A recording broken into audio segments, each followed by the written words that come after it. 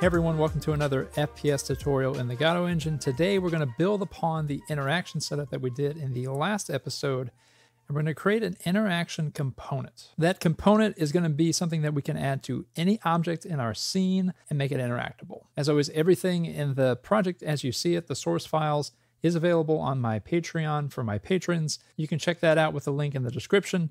Otherwise, let's get going. Now, if you didn't see the last video about the interaction setup, I'll put a link to that also in the description. Otherwise, let's jump into our FPS controller just to refresh where we're at. We're currently doing a raycast from the center of our camera out into the 3D world, and we're getting a result from anything that we collide with. We also have an interact distance that we can adjust, and whenever we press the interact button, we are checking if we are colliding with anything, and we're doing something if we are. What we're going to be doing is taking this print logic, this do something logic, and we're going to put it into a component. Now, when I say component, what I mean is something that we can add easily to any object, to any box or door or physics object, whatever you have, and it's going to make it interactable. And I say component because we're going to reduce the dependencies. I'm learning as I progress through this tutorial series that having things to be a little bit more modular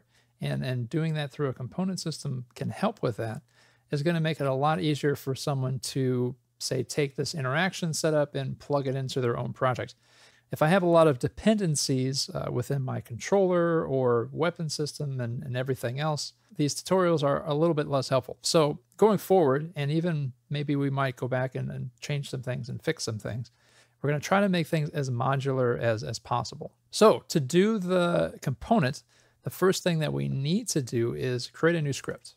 So we'll go down into our scripts folder, and we're going to create a new script, and we're going to call this script interaction components. Now this script is going to take a new class, and that's going to allow us to select this when we add a new node. So let's go ahead and do that. We'll call this interaction component, and it's going to extend just a basic node because we don't really need any 3D elements to this.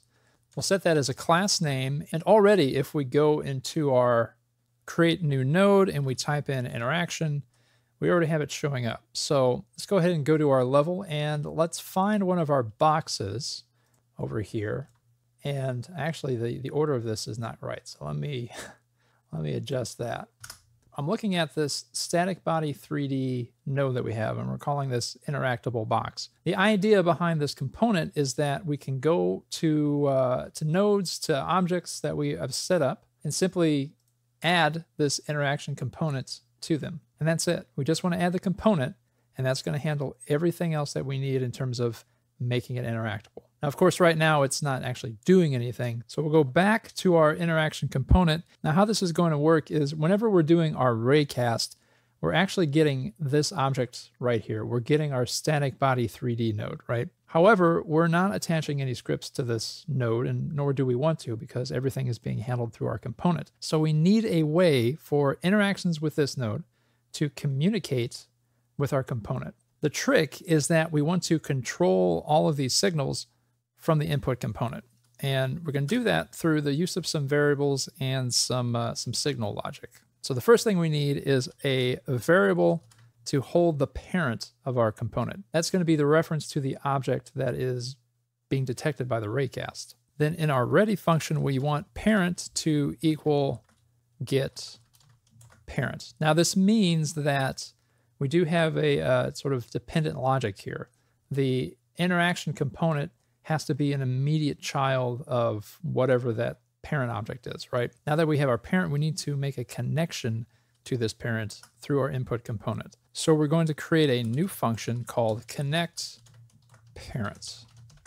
And within this function, we're going to add signals to our parent from the input component. Now, part of me does not like this logic that we're affecting another node through this node, but keep in mind, even without a script, there are already built-in signals. We're just going to be adding signals to that. There are a few ways you can add signals. You're probably used to the traditional upper right node tab, add a signal kind of thing. You can also create a signal in a script and do it that way. Another way you can do that is purely through code. So we're going to get a reference to our parent, and we're going to use the function add user signal.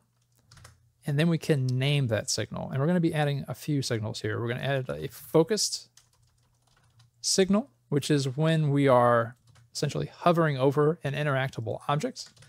We're going to be adding an unfocused signal, which is going to be when we unhover. Is that the word, actually? Unhover. When we're unfocusing from that object. And then we're going to add a third and final signal for when we are interacting with that object. So we've created these signals. Think that you've created a script at this point, but we're not. And we've created these signals within the parent object. Now we need to connect these signals to functions within our input component. Now we don't actually have any functions yet, so let's go ahead and create those first. So for our focused function, we're going to do I'm going to call it in range. You could do it, focus or however you want to call it.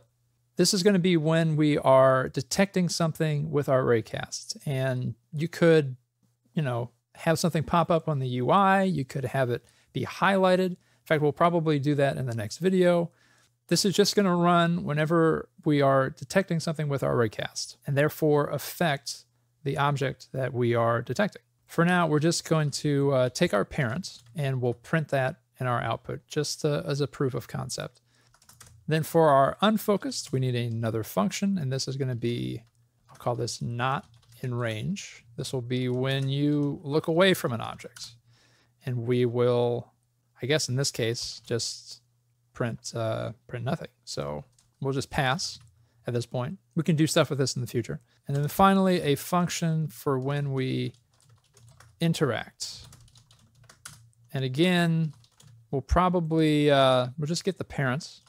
But let's print the name so it's different than our in range.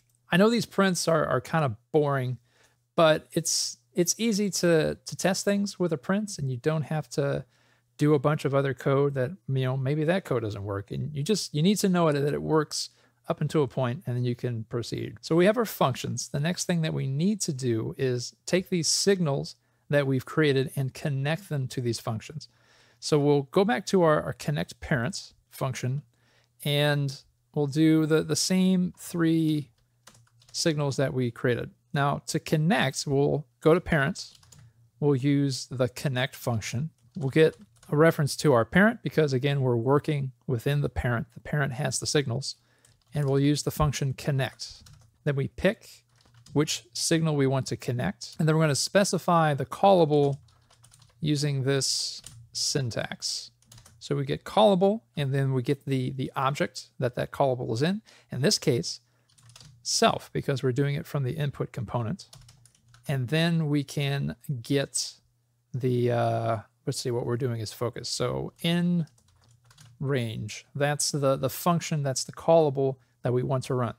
Now that we've done this, we can emit this signal from our parent, and it will run the function that's in our input component. Let's go ahead and fill out our last two connections here. We've got unfocused, which will be connected to our not in range, and we have our interacted. I don't know why I find it so hard to type and talk at the same time. And we're gonna do the on interact callable with that signal.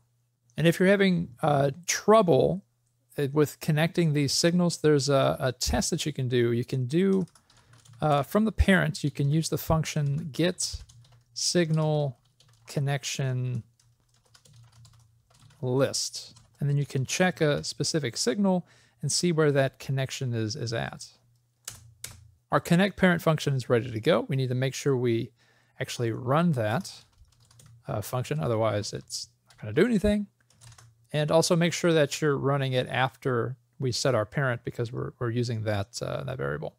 All right, so we have our signals set up. Now we can go back to our FPS controller scripts, or wherever you have your interaction Raycast logic. This is where we're going to be checking if we have these signals, and then we're going to emit those signals. Now I say checking for the signals because we need to know if the thing that we're looking at is actually interactable. And we can do that simply by checking if it has the signal that we want. And I think the quickest way to proof of concept this is actually, let's go to our interaction function here. So this runs whenever we press the interact button. Currently, we're checking if we are detecting anything with our raycast, and then we're just printing whatever that is. So let's delete that, and let's still check if it's null, because we don't want to run if it's null. And let's also check if the object that we are getting with our raycast has user signal. And in this case, we want to check if it has the interacted signal. And if it does, we want to access our cast result, and then we want to emit that signal. So again, the logic here is we're hitting something with our raycast. That thing has the interacted signal because we've added the interaction component. And if it does, we want it to do something, and it's going to emit that interacted signal. So let's check this. So when I press E, something went wrong. Oh, because I can't spell. Let's fix that. Sometimes the error is pretty stupid. Okay, we go to our box that we've added the interaction component to, and when we interact, interactable box down in our output. Awesome. So that's working. Let's add a little bit more logic to our casting. And I'm doing this for two reasons. One, I don't want to constantly be emitting a signal like every frame. And two, I need to know if I'm hovering over the same object that I did in the last frame. So right now we've set the result of our collision to our current cast result variable. So we're going to add an if statement. So first we need to check if the thing that we just hit is the same as the thing we hit in the last frame. And we can do that by if current cast result does not equal interact cast result. Because remember, we are setting the interact cast result to equal the current cast result. Now, if it's different, if it's not the same thing, we want to do two things. We want to unfocus from the thing we just saw, and we want to focus on the thing we're currently seeing. And we can do that by a couple of more if statements. So if the old thing exists, and if the old thing has the user signal unfocused, then we want to do a thing. So let's print just, let's actually make this a string. Interact cast results plus unfocused. All right, so that'll print whatever we saw in the last frame has been unfocused, and it's unhappy with something. I'm missing the colon there. Once we've unfocused from the other thing, we need to reset our interact cast to the current result. And then we need to take that thing that we're currently seeing, see if it's a collision, see if it exists, and check if it has that signal. And that would be has user signal focused. And if it does, let's print the name of that object plus focused. And we'll save that. So a couple things should happen. We're not going to run this every frame now because we're checking if it's the same. Two, it's going to unfocus from the thing we used to see, and it's going to focus on the thing we're currently seeing. I'm sorry if that's a little confusing. It'll make sense when we actually test it out. All right, so let's go to our box.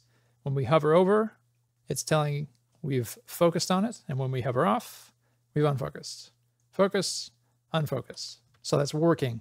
Awesome. Let's add another interaction component just to see how simple this is. Let's go back to our level, and let's make, in fact, we'll make all of these boxes interactable.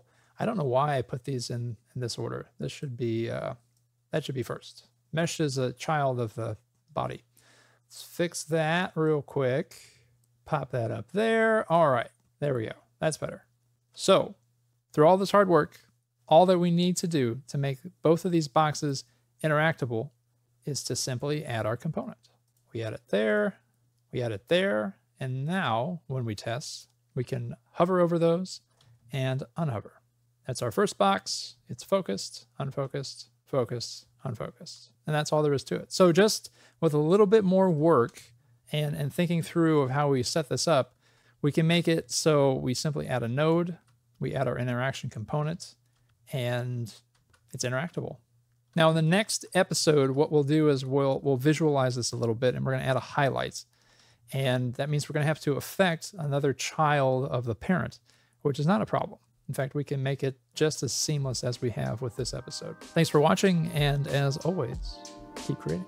All right, guys, if this tutorial was helpful, consider a like and subscribe to the channel, as we're going to be covering a lot more. Thanks to all of my patrons who keep this series going. You too can get access to the project source files by joining my Patreon. You can download everything there, and you'll also get early access to my videos and sneak peeks at future tutorials. Thanks for watching, and as always, keep creating.